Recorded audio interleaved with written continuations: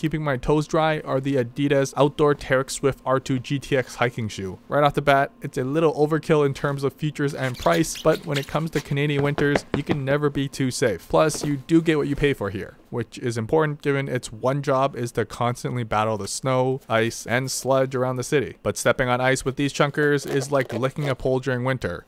It's got grip for days. And with the ripstop Gore-Tex upper combined with the thick AF rubber sole, you can bet that your toes are gonna stay drier than your laundry. On top of that though, it's one of the lightest boots I've tested, thanks to the thin but breathable material choice, which means it doesn't require thunder thighs to simply walk to the corner store. There's also plenty of padding on this mid-ankle model, so it's now surprisingly one of the comfiest boots I own too.